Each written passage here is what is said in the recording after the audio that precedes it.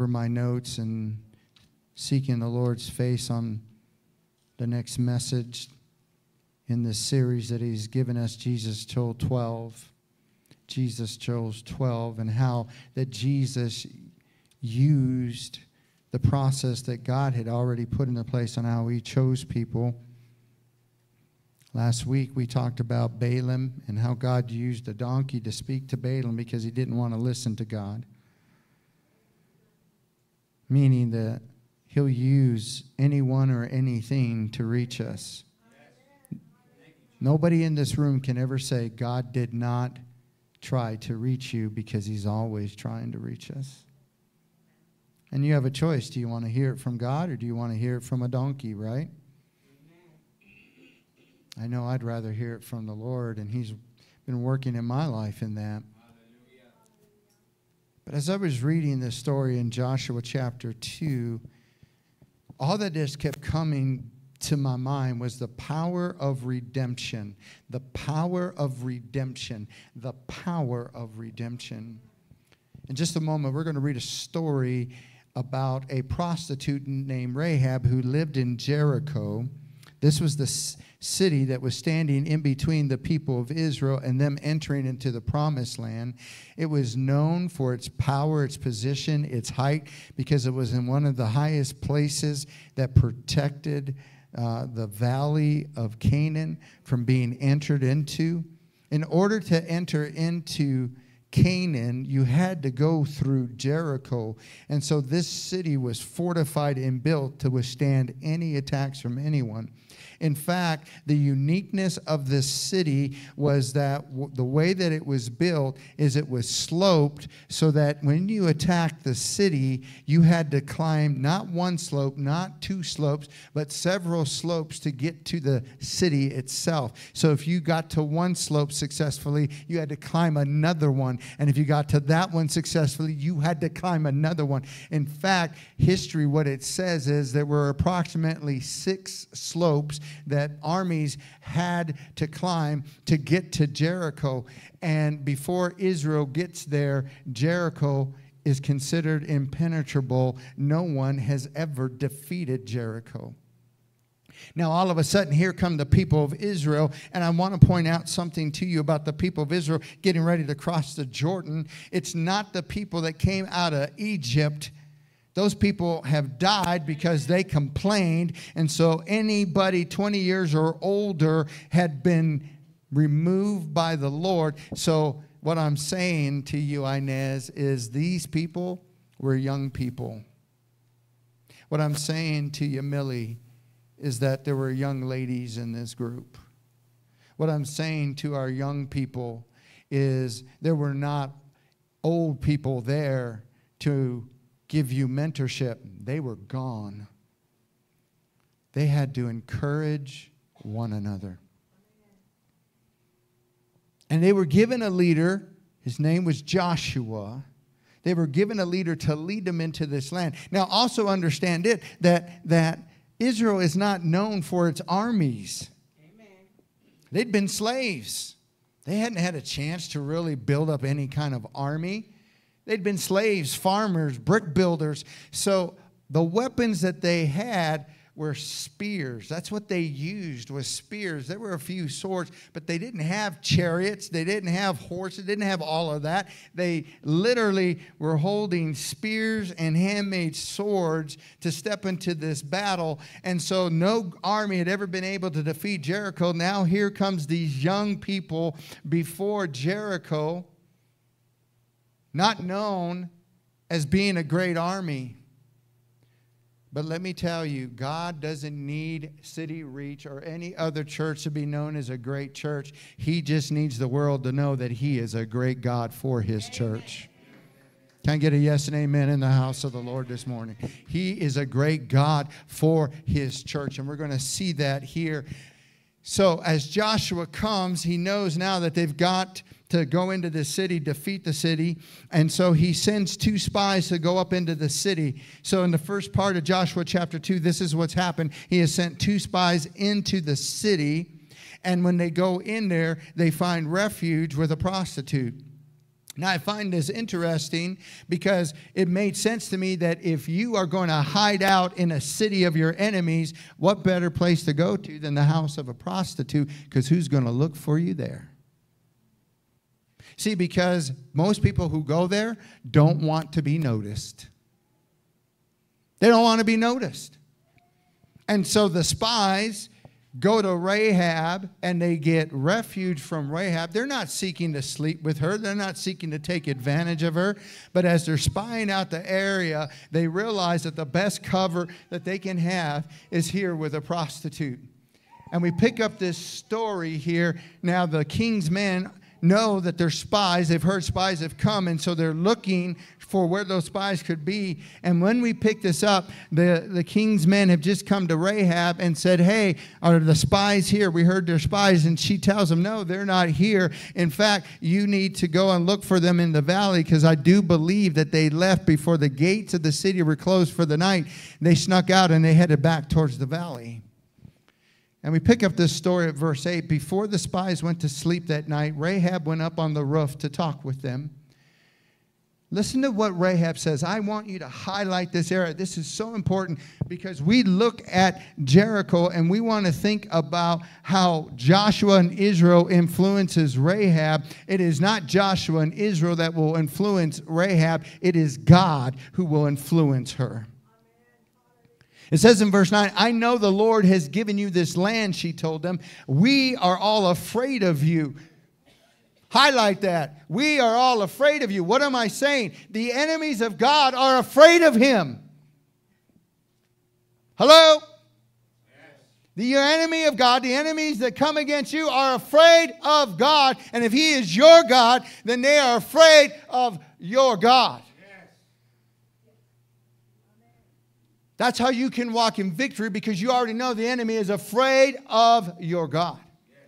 Everyone in the land is living in terror, for we have heard how the Lord made a dry path for you through the Red Sea when you left Egypt. And we know what you did to Sihon and Og, the two Amorite kings east of the Jordan River, whose people you completely destroyed. No wonder our hearts have melted in fear. No one has the courage to fight after hearing such things. For the Lord your God is the supreme God of the heavens above and the earth below. They aren't talking about, oh, how mighty are your armies. No, they talk about how we know that the supreme God fights for you.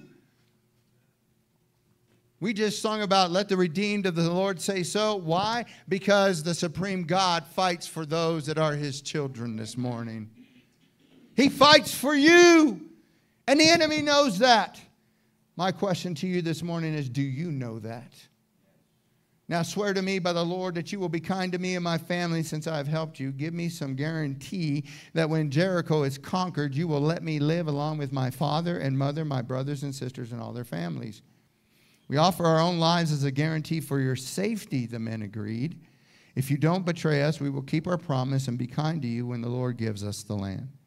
Then since Rahab's house was built into the town wall, she let them down by a rope through the window. Escape to the hill country, she told them. Hide there for 3 days from the men searching for you. Then when they have returned, you can go on your way.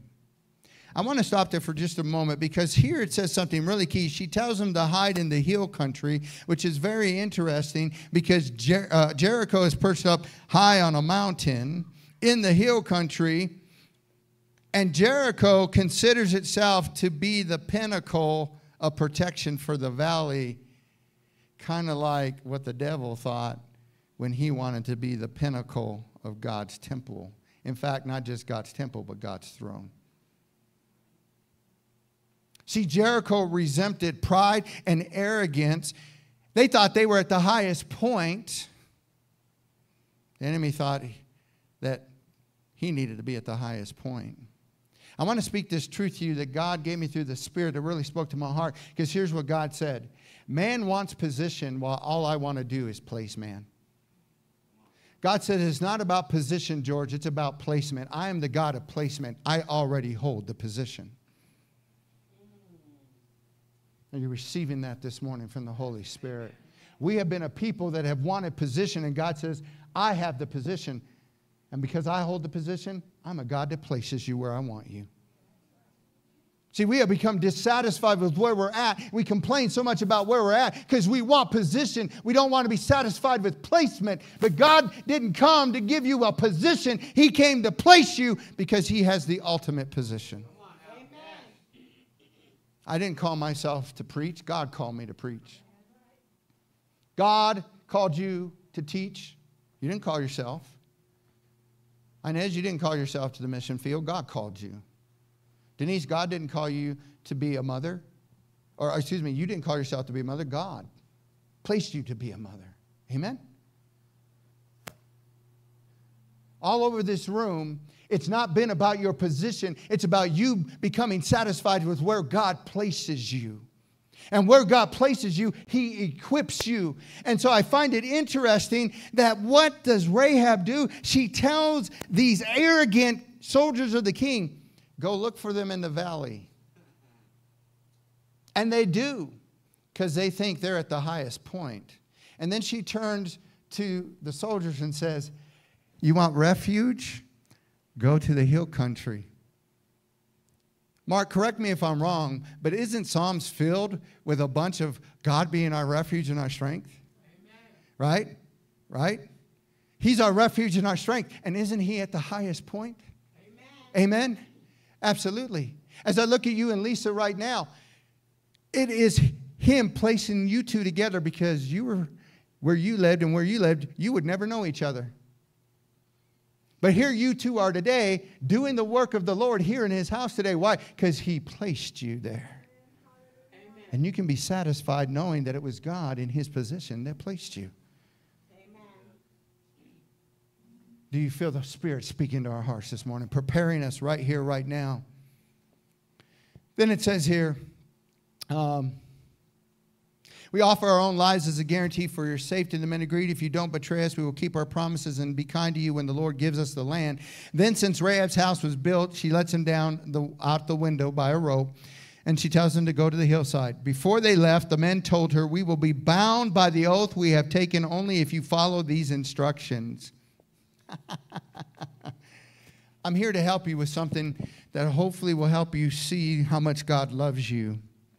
See, these men spoke a truth that is also a truth with God. It said here, if you will stay bound to the covenant and the promises we made, follow that, then we will fulfill our covenant. Amen. But we're such an arrogant and proud people that we want to be able to do whatever we want and still hold God to His promises. Well, God, you said you're going to be faithful all the time, God. Well, yeah, I'll be faithful all the time to those who will recognize me as their Lord and Savior. To those who obey my commandments, because if you read your Bible, you will find out God is faithful to those who obey. Who obey. See, God keeps His covenant, period. But He made a promise to the obedient. And then He made another promise to the disobedient. If you disobey and live a life of disobedience, you ain't getting blessed. Well, wait a minute, Pastor, what about these people who don't know God and they're pounding their chest and they're building these great high rises and they have all the money in the world and they have... First of all, you just said it. They have everything of this world. But here's what I heard in my word. I'm not of this world. I live in it, but I'm not of it. I'm not looking for things in this world to satisfy me. I used to think that a Whopper satisfied me. Then I found out I needed a Whopper with cheese to satisfy me. And then the Whopper with cheese didn't do it anymore. I had to get a double Whopper with cheese. And then that didn't satisfy me anymore. So I got a double Whopper with cheese and bacon. And then that didn't satisfy me anymore. So I went with a triple Whopper with cheese, bacon, and jalapenos. And then I stepped on a scale and I weighed 266 pounds. And I said, God, what has happened to me?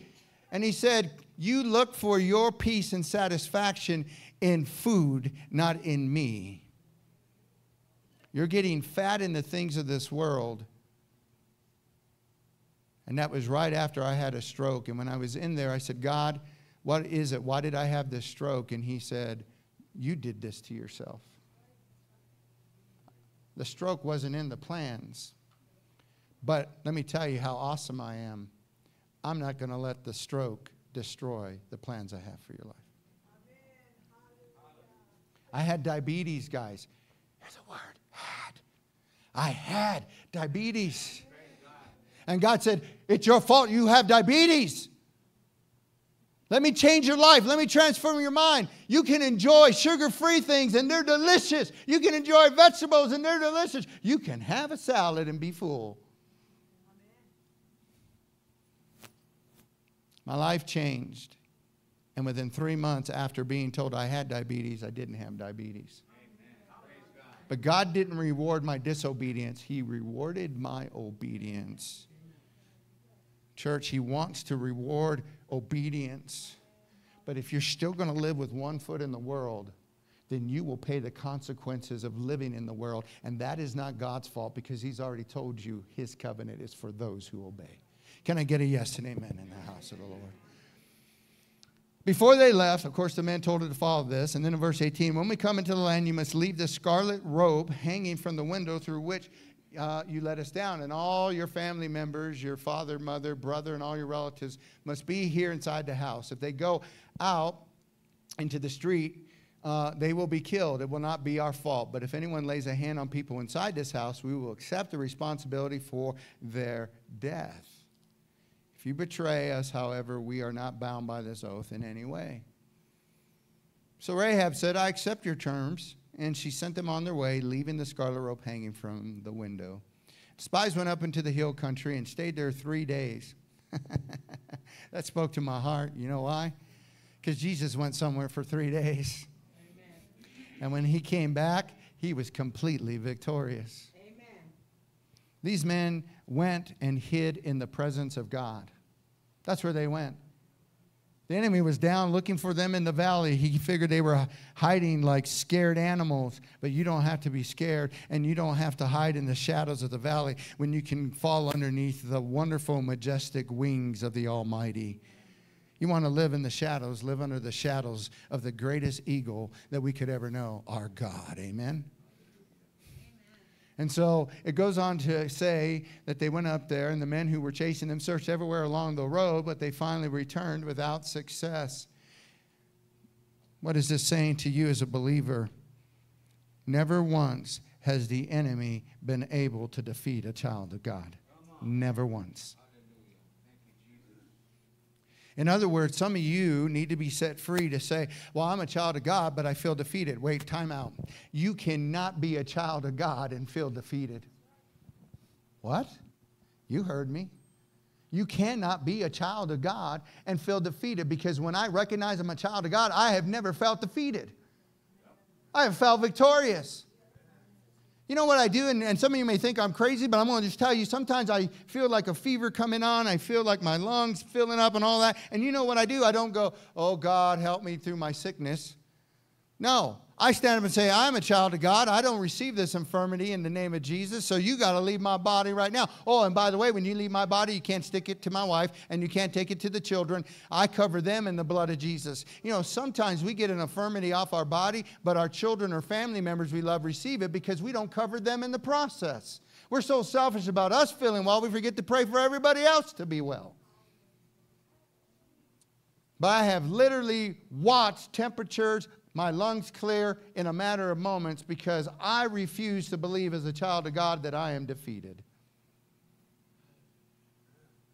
It's time for us as a church to believe that as the children of God that we are not defeated. These guys went, couldn't find the spies. They were the defeated ones even before the wall fell down. The message was clear. They will be defeated because they are defeated.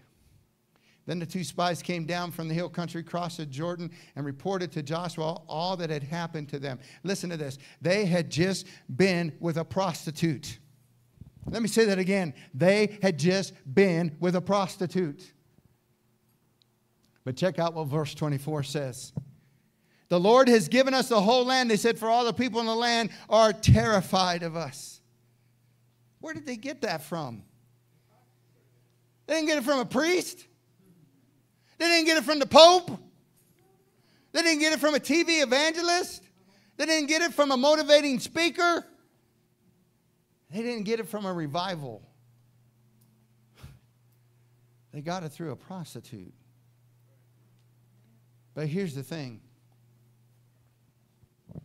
You'll notice in here that they don't say they got this from a prostitute, because after they make the covenant with Rahab, God shows them that she's no longer a prostitute. Because earlier on, she declares who God is. She makes a statement of faith who God is. In other words, what I'm saying, when you make the statement of faith that God has transformed your life, quit thinking you're a prostitute. Quit thinking you're a loser. Quit thinking that you can't pass school. Quit thinking that you are incapable of doing what God has called you to do. God said He's going to use the weak to shock the strong, and He's going to use the fools to confound the wise. Well, Pastor, I don't want to feel like a fool. Well, then stop calling yourself a fool. Pastor, I don't want to feel weak. Well, then stop calling yourself weak, because in God, who is your strength, you'll never feel weak. But He's got to be your strength. So guess what? There are times when Pastor walks in the flesh and I feel weak. You know what I have to do? I have to remember God is my strength. There's times when I feel dumb, Mama. There are times like when I was going through the Word here, I had to call my daddy and my mommy yesterday because I got confused on something I was processing yesterday. And so I called Mommy and Daddy yesterday and said, I feel like a fool. Can you help me? And my mom and dad pulled out their Bibles and they helped me clear my mind and have peace about this message this morning. But I don't have to be the only one to walk like that. You can walk in that too. You can encourage one another. You can love on each other. See, here's the thing. Let's go to Joshua chapter 1. Joshua chapter 1, just a couple more verses here. Joshua chapter 1. God makes a promise to Joshua. I want you to hear this. This is so interesting because after He makes this promise, it's Joshua chapter 2 that God begins to fulfill that promise through a prostitute. Look at this.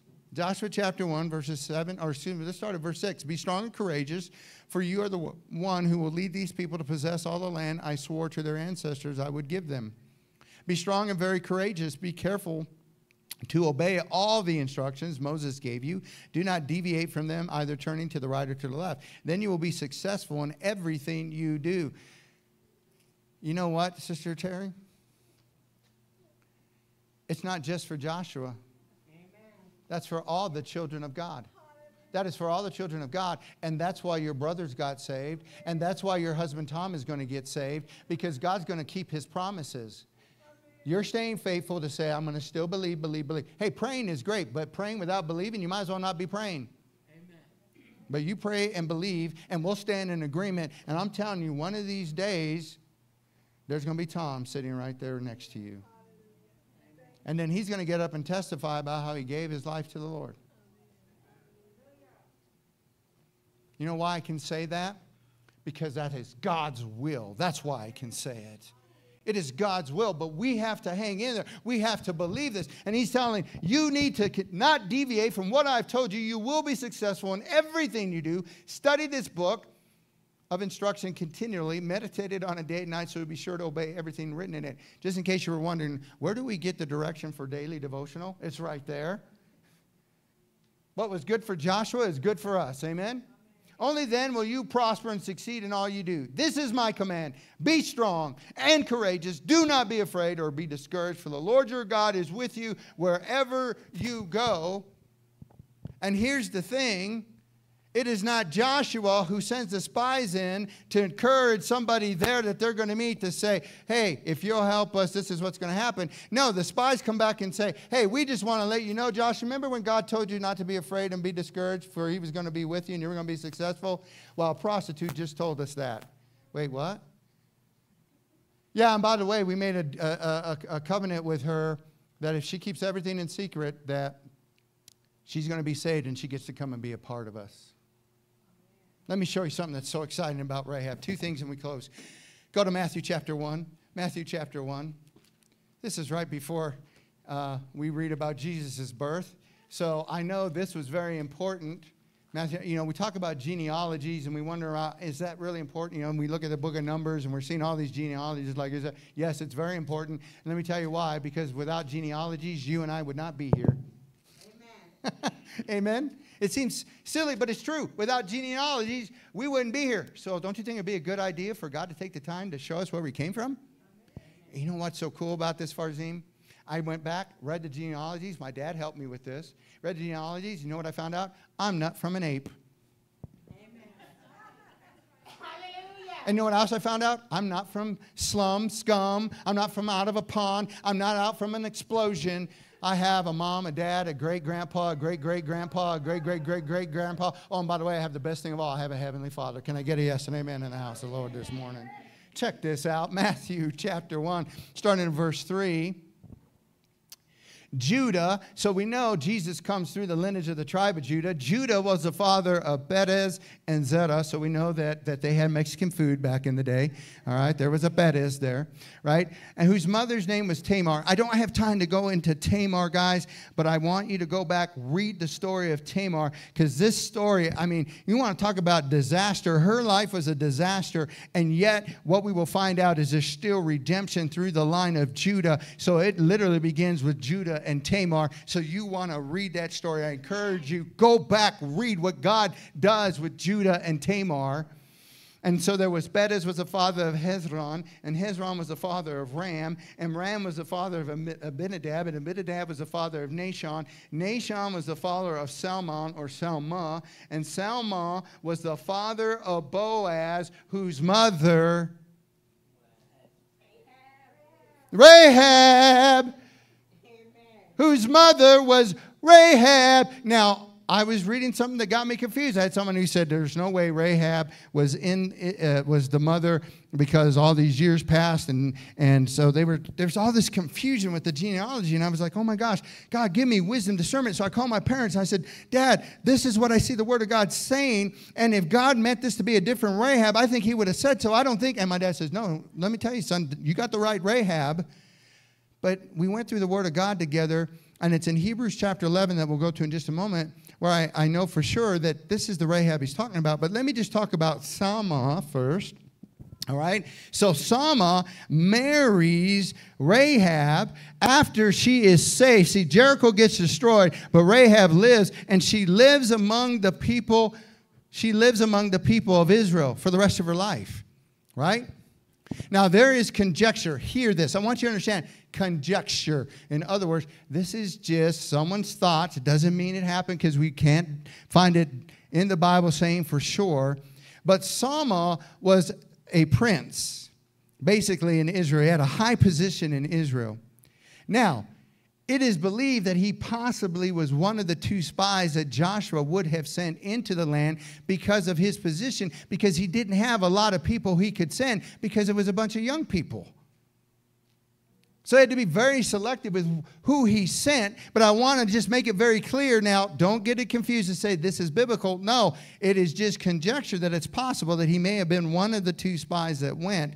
And if in fact he was, then he made a covenant with Rahab, which, oh, by the way, if he makes that covenant with Rahab and he comes back and tells Joshua, we made this covenant, when Rahab comes in, she's not married. It says she had brothers, sisters, a mom, and a dad. It doesn't say she has kids.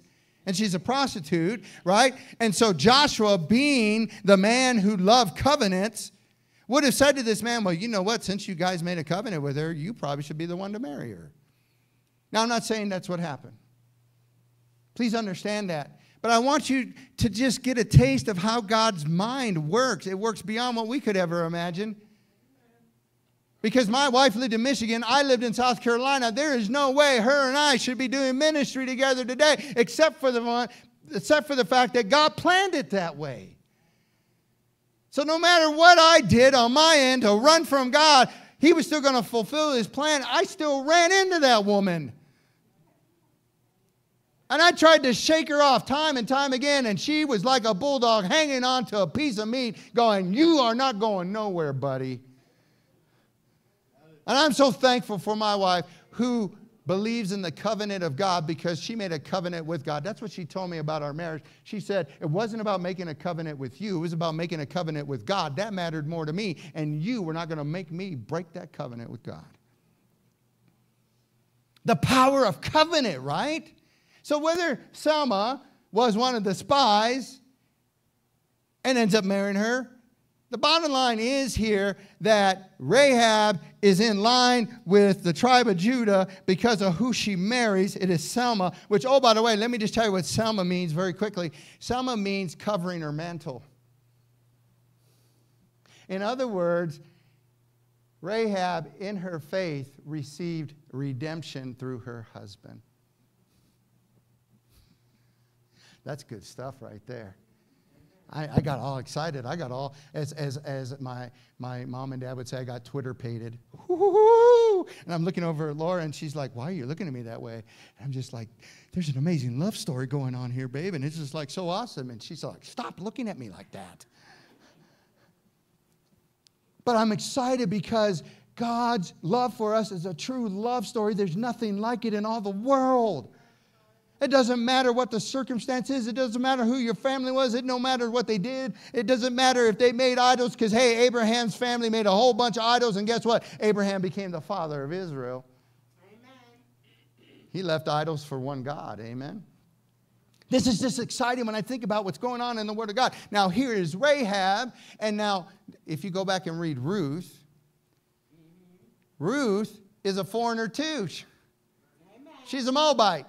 And she comes with her mother-in-law back into a country, right, of Israel, right? She's back there, and she meets Boaz. Oh, by the way, Boaz is the son of Salma, who, oh, by the way, was the covering for Rahab. And the Bible tells us in Ruth, if you'll go and read Ruth, another great book to read, if you go and read Ruth, you'll find out that in the story, she is told by her mother-in-law that if Boaz is to take her, she needs to go and lie by his feet. And if he will take his garment and cover her, then she knows that she is going to be his. And in that story, Boaz covers Ruth. What are you saying, Pastor? I'm saying when covering starts, it keeps going. What I'm saying is, Mark and Lisa, you have a covering. What I'm saying to you, Denise, and your children is, you have a covering. What I'm saying to you, Inez, is you have a covering. What I'm saying to all of you back there, and all of you back there, and all of you here in the front, you have a covering. It's called redemption. It is amazing. And if we take this all the way back to true covering, think about when God covers Adam and Eve. Amen. And then the sons of Noah cover Noah. Amen. In other words, what I'm telling you, church, if we're going to walk in the empowerment of the Holy Spirit, we need to start covering each other in the Spirit.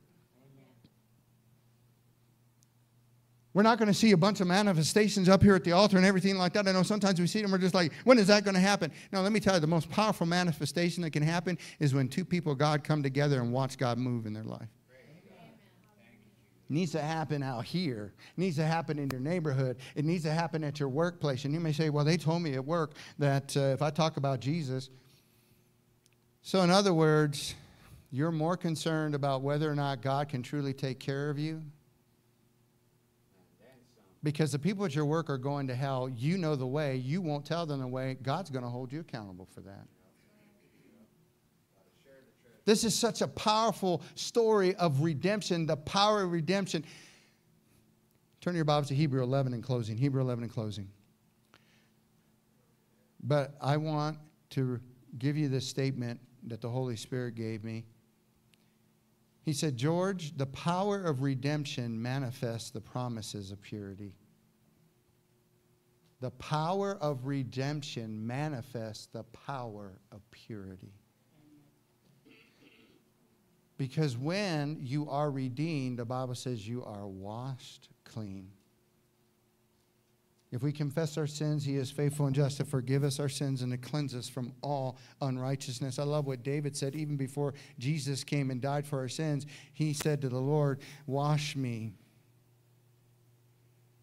or cleanse me with hyssop and I will be clean. Wash me and I will be whiter with snow. Whiter than snow. This is the power of redemption because it manifests purity. One of the biggest struggles with doubt and fear and bondage is we don't feel clean. We're still running around going, unclean, unclean, unclean. And it's not because somebody in the church is saying you're unclean. It's because you're saying you're unclean. But if you have truly given your life to Jesus Christ and He is your Lord and Savior, then I'm here to tell you today, you are not unclean. You have been clean. And oh, by the way, Gabe, if you do sin, just confess it to the Lord, and He will forgive you immediately and wash you white as snow, brother. I know it works. I know it works. I use it daily. You know why repentance stands out so strong in my life today? Because I decided I would use it daily. I don't sit around and wait until I think God wants to hear from me. If He doesn't want me to be separated from Him. He didn't want Rahab to be separated from Him. So what does He do? He has her use not just any kind of rope. She uses a scarlet rope. Do we have that picture real quick before we read the scripture of Rahab? I want you to see this picture of Rahab that I found.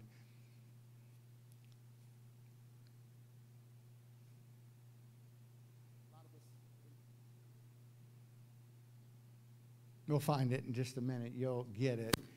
It was so funny. When I was looking for a picture of Rahab, this just literally jumped off the page at me. And you'll see it here in just a minute. We'll get that. But let's read Hebrews chapter 11. In closing, Hebrews chapter 11.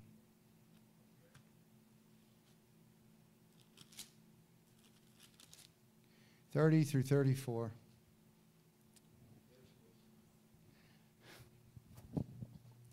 Mark, don't you just love the color that they have her in? It's not just the rope anymore.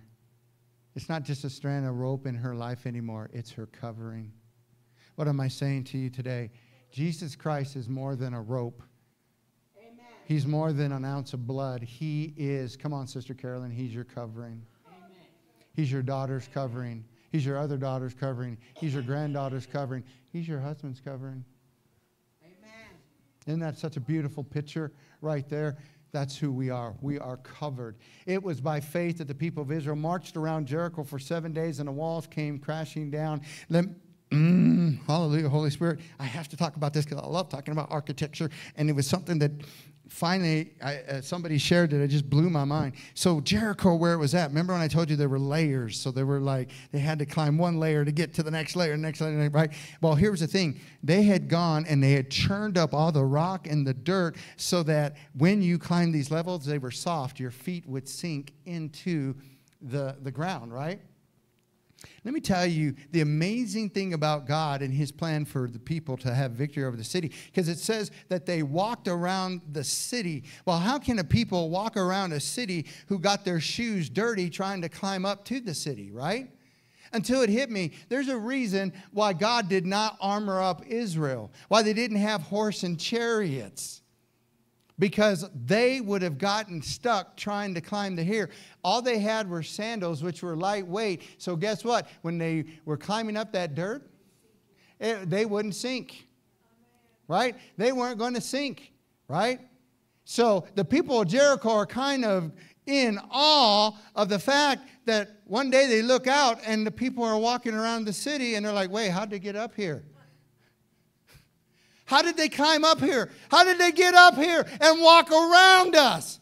How did they figure that out? They should have sunk in the dirt. I'm here to tell you right now, there's a reason why you take your shoes off on holy ground. Because the holy ground isn't there so you'll sink in it. It's to lift you up and place you where you belong. And they belonged in the promised land. And there was no Jericho on the planet that was going to stand in the way of God's promise to them. And they were able to do what? Walk. They didn't throw spears. They didn't charge with swords. They didn't have the fanciest chariots. They were just very good at walking. Which, oh, by the way, can I just bring up Enoch again? Enoch walked with God. He was the best power walker on the planet because he actually walked right into heaven.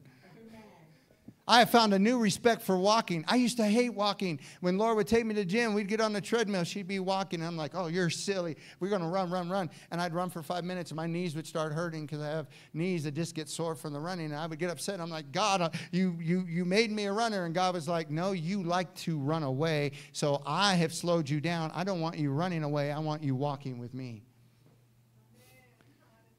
So now I get on the treadmill for 40 minutes. I'm a-walking. I'm just having a good old time listening to my praise and worship music or message or whatever. But I have learned how to walk with God because God says, I don't need you to run.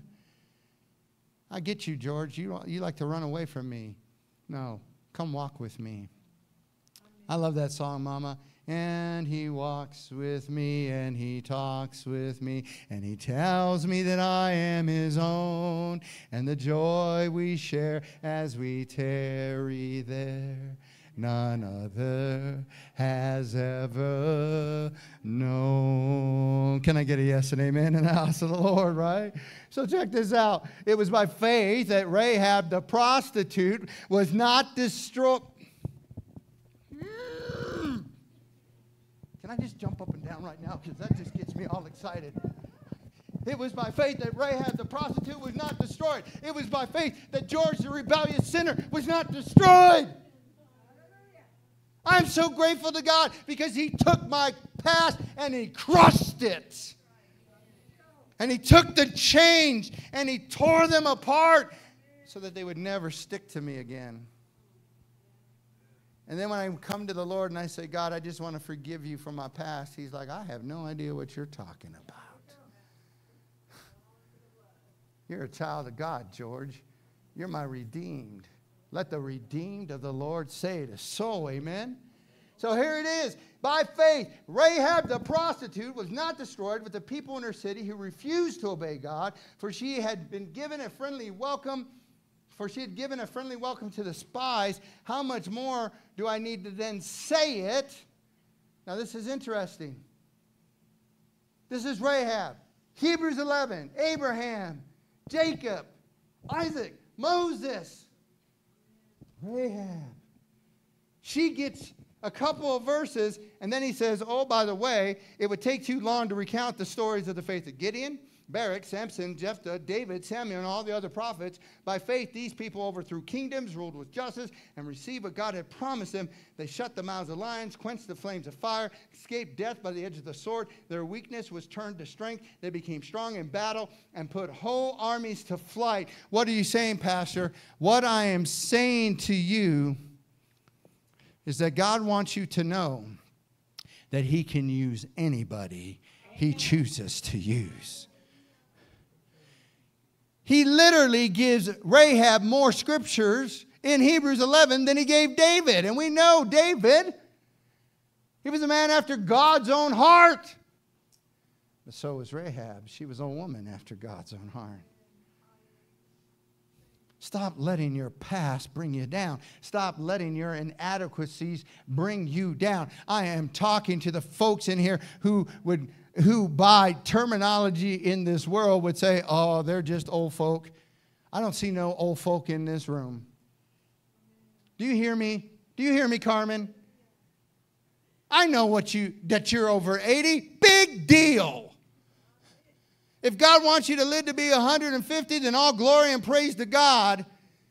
But 80 doesn't define your deathbed. God decides when you're going to get your death. So in the meantime, why don't you just live for God? Amen? That's all you 80-plus folk in here. A 96-year-old man got Jesus Christ. Come on now. Amen. So we know what God thinks about age. He used David as a teenager, and this message was to encourage teenagers because the ones who walk around the walls of the city are young people. You're going to Wales. You know why? They need young people because God's going to transform that nation again. And he's going to do it through a younger generation. Denise, he gave you all the children that you have, every single one of them, because you are a woman after his own heart.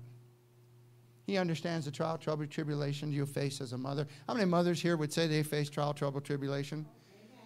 Yeah, I'm going to embarrass you, Emily. Let me tell you how I'm going to embarrass Emily, because our sister Delma sits next to a trial, trouble, tribulation sometimes, right? I'm just being real, because I'm a son to somebody too, and I was a trial, trouble, tribulation to my parents. I heard my dad right now just say, amen, son, preach it. All right? Come on. But he gave you all of these children because he's going to raise up a great army out of this generation, and your children are going to be part of the move of God that this county needs. So whether or not right now you're ready for it, young man, let me just tell you, I am not going to forget 4 years ago when you and I were at the zoo. And you got that right, Sister Carolyn. I'm going to tell him. Let me just tell you right now, I didn't speak over you. You spoke to me. We walked out of the zoo. Everyone else was ahead, and it was just you and me. And you said, Pastor, can I talk to you for a minute? And I said, sure. What's on your mind, brother? And you said, Pastor, I'm going to be a preacher of the word like you someday.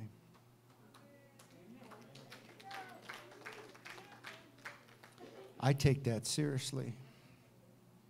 That's why I'm standing here in front of you, because you were asking for my help, and I am here to help you, brother. I get it. You're a teenager. You're going through changes and friends and all. I get that. But I'm going to speak over you right now. The words that came out of your mouth came because God is in your life. And no matter what it is you're struggling with right now, God is going to have his way in your life. You will be a preacher of the word because God designed it that way. Your mother prayed for her children to go out and give the gospel. Millie, you're going to be doing that.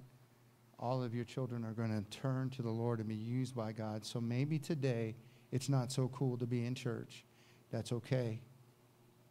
But I will tell you right now, God will move mightily in your life. And one day you'll be doing what Pastor is doing. And you'll see a young man just like I see a young man. And you'll walk over and say, hey, hey, hey, I've been there. Amen. But I'm never going to forget what you told me 4 years ago. And I stood in agreement with you. Can I get a yes and amen in the house of the Lord this morning? The Spirit of God is moving. I don't see any prostitutes in this room this morning. Young man. Guys, can I have a minute? Yeah, sure.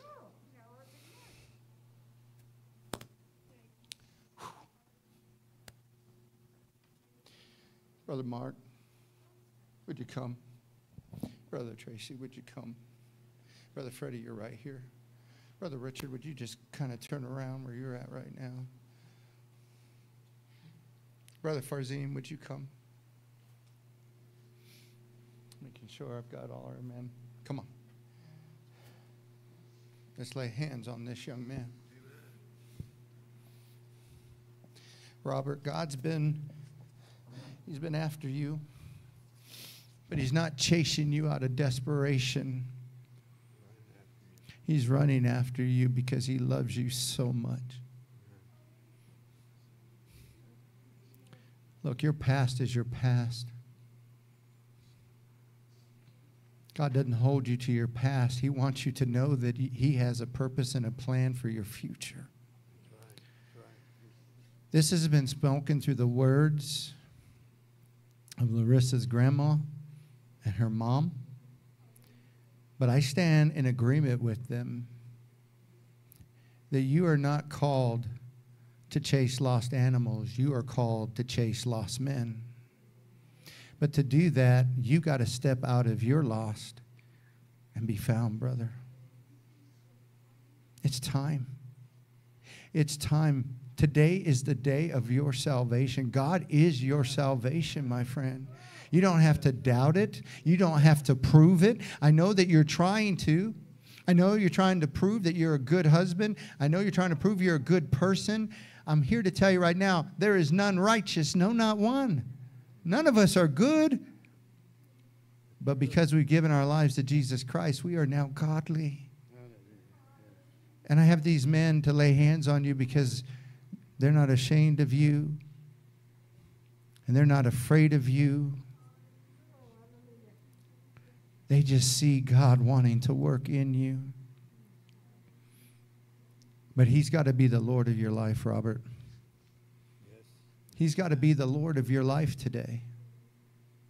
And I think you've wanted that for a little while. Ever since you've walked through these doors, you have sensed salvation, but you've been unsure as to whether or not you really could have it. I'm here to tell you this morning, you can have it. Do you want to make him the Lord of your life today? I thought so. I felt led by the Spirit. So we're going to pray over you. You heard me say what you need to say, right? Are you a sinner? Do you need a Savior? Well, I'm here to tell you his name is Jesus. Do you want him to make him the Lord of your life today? I want to see you do that too. And so here's how we do it. First of all, tell him, Lord, I'm a sinner. I need a Savior. I need the blood of Jesus to wash me clean. I'm ready to make you my Lord. I believe in you. More importantly, thank you for believing in me and for loving me. I know you were raised from the dead. Jesus, I know you're alive and well. Now be alive and well in me. In Jesus' name, amen. Let us rejoice, church. Let us rejoice. We love you, man. We love you. Praise the Lord. See these men? Angels are having a party. Don't leave without getting in contact with them. You need this connection. You need these men in your life. That's why they're here. Amen. But Robert, I want to speak this over you. In order to fulfill your calling, you had to give your life to Jesus. Now that you've given your life to Jesus, let me tell you what your calling is. You've been called to be a preacher of the word too. You've been called to be a preacher of the word too. I've got preachers in this house, Mark. We're raising up preachers in this house. Amen. Come on. Amen. Come on. Praise the Lord. Let's give glory in the house of the Lord today. Hallelujah. Look, I still believe there's one or two people in here that need to give their lives to Jesus. I'm not going to force you. You do it when you're ready. But Robert, I knew you were ready today, buddy. I could sense it.